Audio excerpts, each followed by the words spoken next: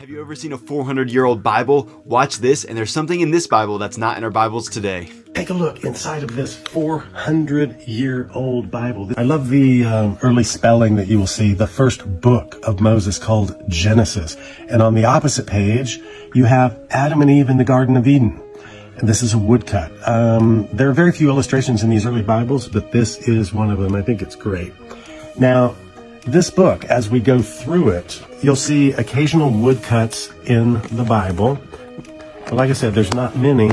And after we make it through the Old Testament, the Apocrypha was in early versions of the Bible, but it was taken out originally by this version, which is known as the Geneva Bible or the Breaches Bible, in 1640. But this is 1616, so it's still in here.